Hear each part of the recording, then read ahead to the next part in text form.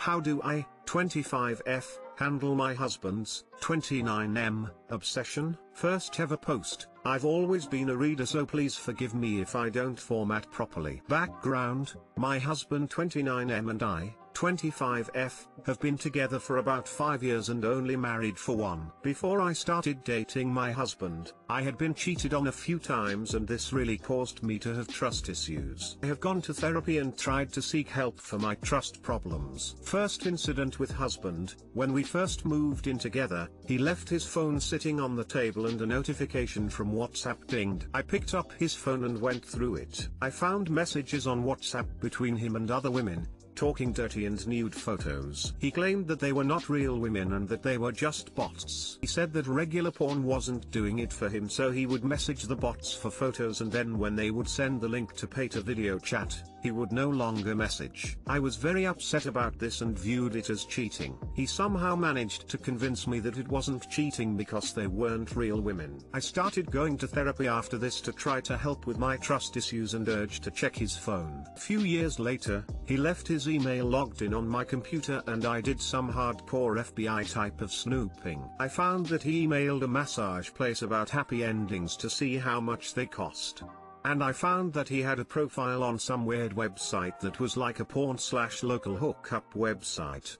There were no messages, but it showed that he had been online during our relationship, and his profile picture showed him, from the shoulders down, clothed, but his dick imprint from his shorts, and he was sitting in front of a big piece of wall art that we bought together, so I knew that this profile was recently made. When I confronted him, he said that he was just bored and made the sites to jack off to, and that he messaged the massage place when I was on my period and he wasn't thinking clearly. Tonight's event: I had one of the worst days I have had in a very long time. I live very far away from my family and found out that my parent is in the critical care in the hospital. I had to work a long shift and had a very hard time keeping it together, but I managed. When I got home from work, he was home and watching TV in the living room. He made small talk and then said he was going to get ready for bed. About 30 minutes go by and he hasn't said goodnight or came back to the living room, so I go to see what's going on, and when I walk in the room he's watching naked girls on TikTok. I called him F-cling disgusting, left the room and went to take a shower. A few minutes go by and he storms into the bathroom, pulls the shower curtain and screams in my face that I'm a grown adult. I shouldn't feel bad about wanting to watch porn, and my only response was that I do not want to talk to him. I repeated this several times in a calm voice and he continued to scream in my face. I feel so broken because this has continued to be a problem in our relationship. Am I overreacting? Is this normal behavior? I worry that his obsession with porn is going to lead to him having an affair. Too long didn't read. My husband, 29M, and I, 25F, have had several problems regarding porn and porn chat sites. I had a really hard day today, and instead of him comforting me, he went into the bedroom to watch TikToks of naked women. And that he messaged the massage place when I was on my period and he wasn't thinking clearly. Throw the whole ass man out, he's broken. And he screamed in your face tonight multiple times. Leave. Just leave. Divorce. Since I know not everyone views this the same way, I will say that I don't care if my husband watches porn. This guy is not watching porn, he's reaching out on social platforms to individuals. Two entirely different things in my eyes, and what he's doing is considered cheating. If my husband was doing this, I would think he was cheating or looking for someone else to cheat with. You're focusing a lot on the porn thing instead of the fact that he barged into your shower to scream and intimidate you while you were naked and defenseless. That alone would be reason enough to leave for me.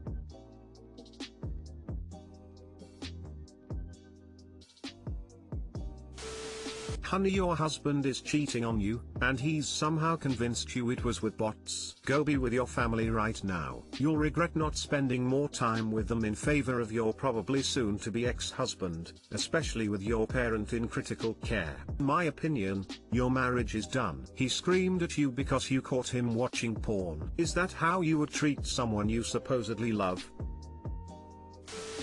I found messages on WhatsApp between him and other women, talking dirty and nude photos. He claimed that they were not real women and that they were just bots. Excuses. I was very upset about this and viewed it as cheating. He somehow managed to convince me that it wasn't cheating because they weren't real women. I started going to therapy after this to try to help with my trust issues and urged to check his phone. Gaslighting. You don't have trust issues in this particular situation, at least. You have a cheating husband. You know what they say about cheaters. I called him F-cling disgusting, left the room and went to take a shower. A few minutes go by and he storms into the bathroom, pulls the shower curtain and screams in my face that I'm a grown adult. I shouldn't feel bad about wanting to watch porn, and my only response was that I do not want to talk to him. I repeated this several times in a calm voice and he continued to scream in my face. That is no reason for him to throw a tantrum and start screaming in your face. No, what he's doing is not normal, and no, you're not overreacting. He's a cheater. Maybe he's just had a harder time finding a warm, willing body, but the ambition to do so is all there.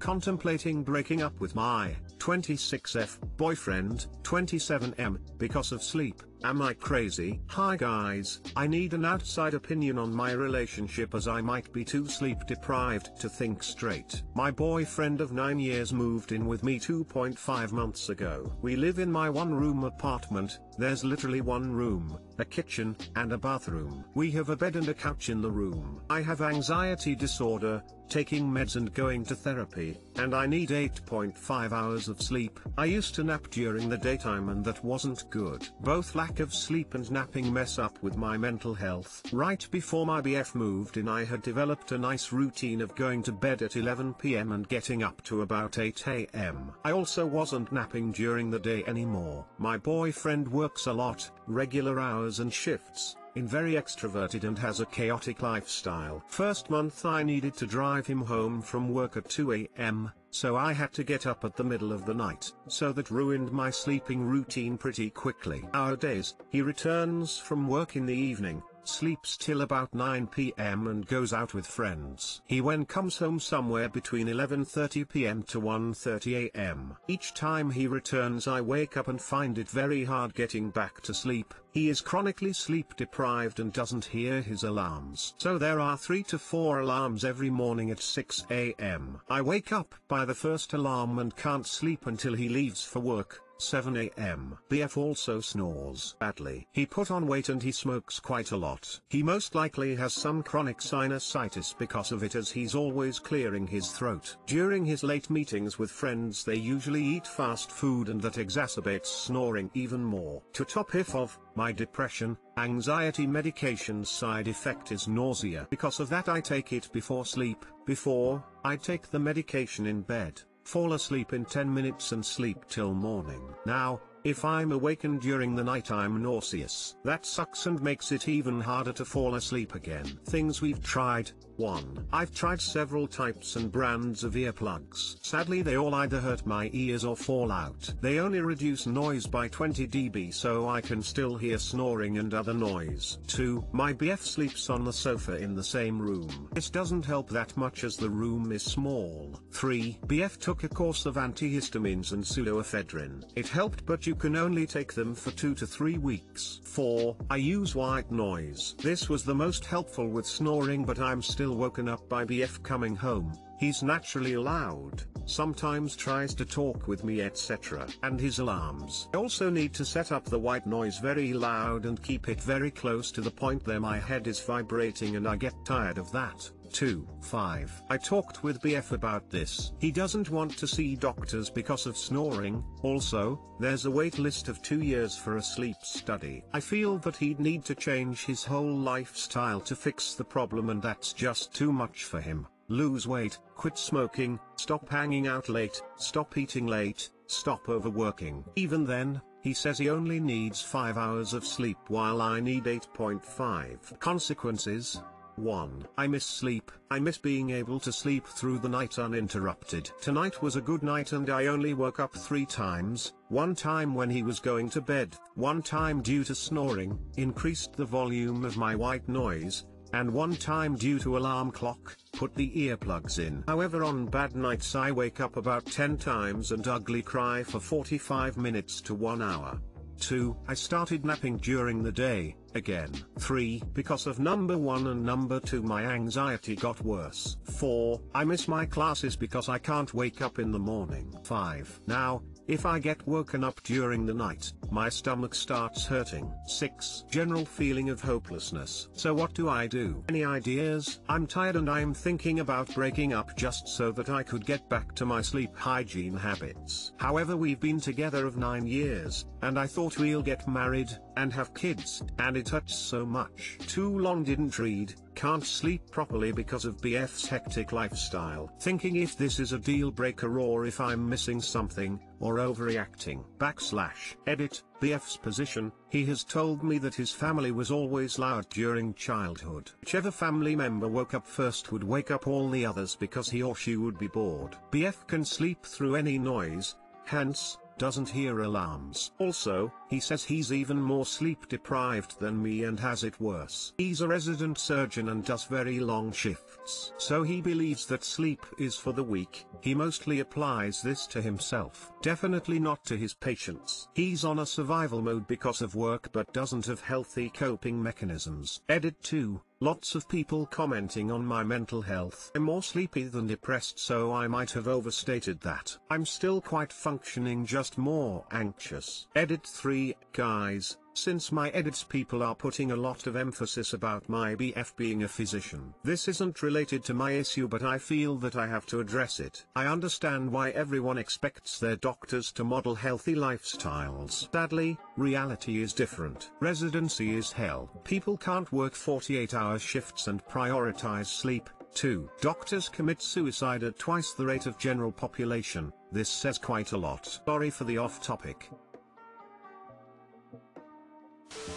I'm still woken up by BF coming home. He's naturally loud, sometimes tries to talk with me, etc. And his alarms. This is the problem. Issue isn't his lifestyle, the issue is he's being inconsiderate. If he was being considerate, then when you were asleep he would tiptoe around, try to make as little noise as possible, and generally change his conscious actions to avoid waking you. And he most certainly would not try and talk to you when you are sleeping. These things are valid complaints. That is not asking him to change his lifestyle, quit smoking, work less, go out less, eat better, etc. It is asking him to be considerate when you are sleeping.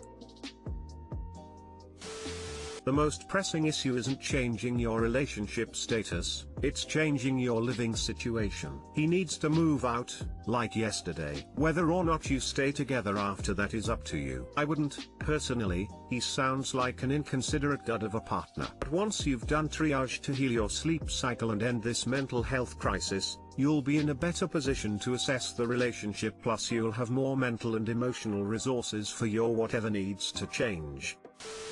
So, normally I wouldn't say this is breakup worthy if he was willing work on this issues. His unwillingness to change any of these things shows that he's not prioritizing you or your needs. Sleep is important, and he should at minimum be willing to come in at a decent hour to not wake you up. If he's not willing to do that, can you imagine what your life would be like long term or with children in the picture? Yeah, there are some things that are excusable, but he comes home in the middle of the night and then tries to talk to you. That's not just having different sleep habits, that's him actively disrespecting yours.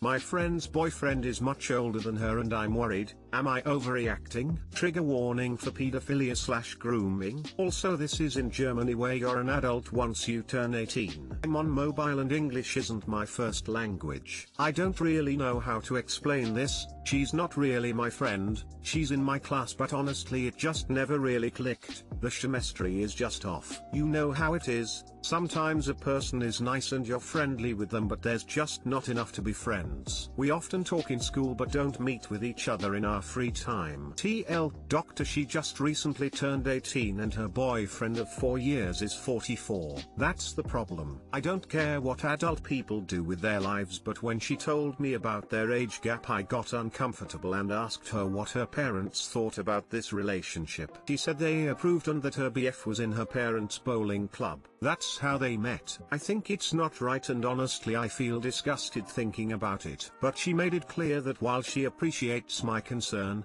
it's unnecessary and everything is consensual. I don't have a problem with adults being in relationships with age gaps, and while I do think it's a little weird that, for example, Leonardo DiCaprio is 45 and his GF is 23, I know they're both adults and she has a job, so she's probably not dependent on him and doesn't feel pressured by him to do things she might not be ready for. But she was so young when they got together, and even though the age of consent here is 14, see edit, I still think it's very wrong to do anything intimate with a literal child when he's so much older. I know they're having sex, she told me about it before I asked her to keep things like that to herself. I don't like talking about that in general. TBH, I see him as a pedophile and her parents as insane for not seeing a problem with it. I've met her parents before, and had I not known this I would have thought they were completely normal. I didn't tell her about how strongly I dislike him. I never met him and I don't want to. I did tell her that adults and children/teenagers have different levels of maturity, and so there are some moral issues, which is why I would really prefer is she could stop telling me about him. She disagreed and said that she's matured very fast and was never as childish as others her age. She acts like she's a real adult. Now that she's 18 she technically is, but she's still in school and never had a job and lives with her parents, and her BF is a 44-year-old teacher and homeowner. She's often at his place and cleans and cooks for him, like a housewife. I told my friends about this and they said that since she's an adult, she can do what she wants. My one friend said that you can't control who you love, and the other said maybe she's like a gold digger/sugar baby and just likes the lifestyle. Nothing wrong with that.